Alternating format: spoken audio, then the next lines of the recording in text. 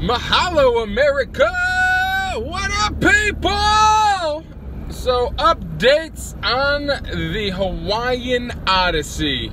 Yesterday was a major breakthrough. We've actually had a couple days in a row that were just super major breakthroughs for us. Things are working out, people! I was stressed out for a minute, and then shit just started working out, people! So here's what happened. You heard they changed the dog quarantine from 120 days to 30 days. That put us under the gun as far as you're off the airplane. Here's your dog. What are you gonna do? We had a hostel booked for the first week. No dogs allowed in the hostel. So we said, shit, what are we gonna do with this dog? We got a hostel, the dog can't be there. Now we're searching for somebody that we can board the dog with immediately upon landing. What happens is a friend of mine named Bill and his lovely wife Sally, who live over there in Maui, they called me up. Said, hey Brian, we got your email that you're coming over. Sorry I haven't gotten back to you. We've been busy, but when are you coming? If you don't have a place to stay immediately, you can stay with us for the first week if that helps you out.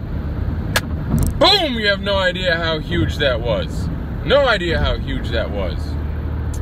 Right on the heels of that, a friend of my dad's cousin Tony, who lives over in Maui, who's into real estate, said, I'll try and help you guys out. I'll be some eyes on the ground. I'll see if I can't find a place that is an apartment that's not a total shithole, bikini shithole, and that is dog friendly. He said, you guys are gonna have a terrible time finding a place that's not dog whatever. They don't want your dog here. That's what he said. He said, but I'll help out, I'll look. I will try to navigate the scams from the non-scams for you. What happened is Samantha found an apartment on the Craigslist. Tony's buddy John said it's not a scam, but it's probably a shithole. My buddy Bill said, I'll go scope out the neighborhood and take some pictures. Bill came back and said it's kind of a sketchy neighborhood, but I wouldn't rule it out, but I give it a solid 2.5 out of 10. This is in Kihei. He said it looks like there's some abandoned buildings around it. There's some broken down cars, but I wouldn't say it's not a good idea based on that. He said that's just the way it is. John comes over, the real estate king, King Kamakameha. He says, I'm gonna go look at a place in Kihei, but I think that the whole town of Kihei is a shithole. But I'll check it out for you guys. So he drives over there. John goes inside the place. He says, guys, I think that's your apartment. The price is right. It's not a terrible location. There's some abandoned things around it, but I saw some girls that were out by themselves. They were jogging up and down the street. They were walking their dogs. They weren't scared of no neighbors. He said, I'd go for it because there's not going to be too many places that are as willing to let you and Sam move in there with the dog and no job man. So he said, I think you should do it. We already had a good gut feeling from Sam talking back and forth to the woman who was renting out the property, the lady who Sam has been back and forth with. She don't own the place. Her husband-to-be, fiance, does. He also has a ranch over on Big Island where he's got some horses and some rescue animals from the volcano. So she says, I'm renting it out for my husband. You guys are in. I'll take a deposit. It's your place. You guys can rest assured knowing that you can get off the plane and basically have a place November 1st to bring Charlie without stressing it. It's a 6-month lease, so if it is a shithole, we can get out of that shithole. But she said, I think it's gonna be a perfect fit. I got a really good feeling about it. Sam talks to her a little bit more.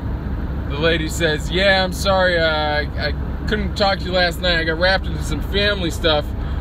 We just bailed on a family trip last week to Westerly,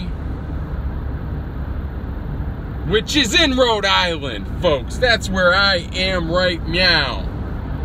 Turns out that the landlord of the place that we've already agreed to move into spends every summer renting out a place in Watch Hill, Rhode Island, which is where Samantha grew up, spending her summers also. Random serendipity, people. I don't know how you can fake that. We just got signs from God, we got signs from Buddha, we got signs from every single thing out there saying, we're gonna make a place for you guys. We got you. We're gonna change the dog quarantine so Charlie's not in jail. We're gonna give you guys a place that you can safely live and have cars break down, and Brian can be out in the yard working on broken down cars all day, and the dog can play. Woof, woof, woof, woof, woof, woof. Mahalo, everybody.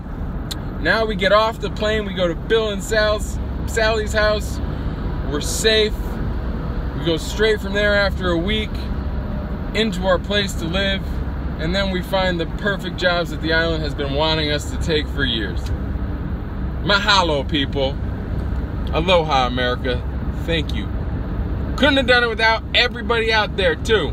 I can't say this enough. Every single thing that's happening is from somebody giving us something, that's telling us somebody that's got a connection somewhere. That's, you gotta work the world for the world to work, people. You gotta work the world for the world to work.